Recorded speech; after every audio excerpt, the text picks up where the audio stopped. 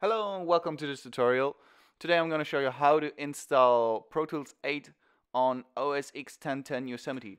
At first I highly recommend you to install almost the newest driver. I recommend you to install 10.3.3. Don't go higher than 10.3.3 because I heard that some users experience some problems with higher versions. So if you have the DMG file on a CD, copy it on your hard disk, because we have to change some files in order to get the installation straight. We just skip this. Copy the install Pro Tools file on your hard disk as well.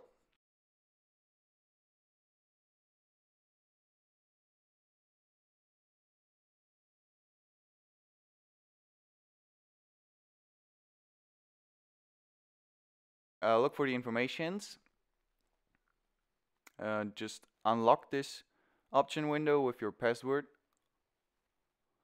and change the rights for everyone to read and write.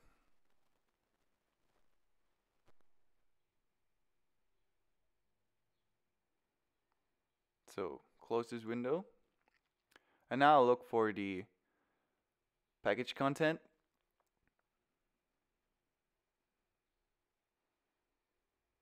Look for the distribution file and open it with TextEdit.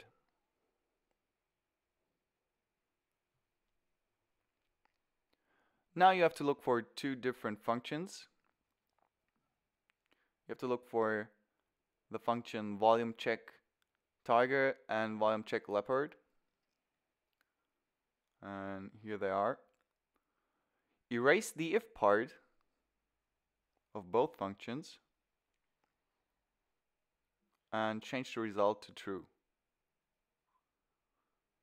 So again, erase the if part and change the result to true.